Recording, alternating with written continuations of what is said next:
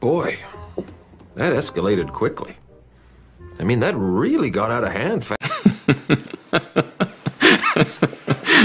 How embarrassing. Came to office determined to strengthen the middle class.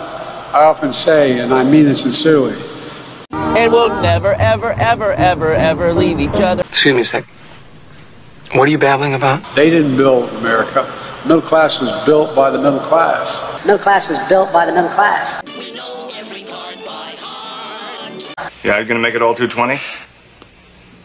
Yeah, 220, 221, whatever. I will make it mandatory, not voluntary, but mandatory, for all U.S. airlines to compensate you with meals, hotels. You kidding me? Taxis, ride shares, or rebooking food. Rebooking food. What an idiot! Oh my God, that is funny! It has caused Russian economy to fight frankly crater.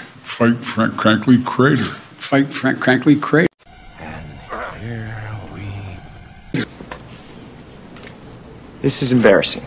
Drama. Increase costs for millions of Americans and make deep cuts in programs. I said before, it's got a brain the size of a walnut. Oh, really? You in what army?